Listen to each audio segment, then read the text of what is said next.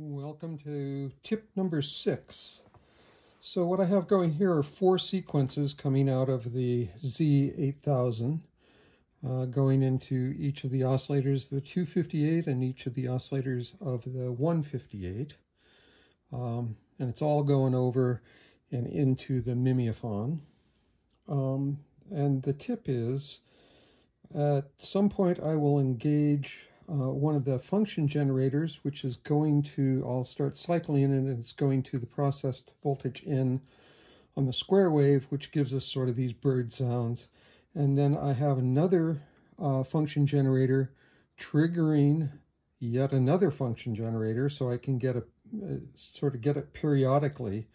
And when this one fires off, which is on a very slow cycle, it will hit this one, and that one in turn will go up and cycle the top function generator and give this sort of woodpecker thing.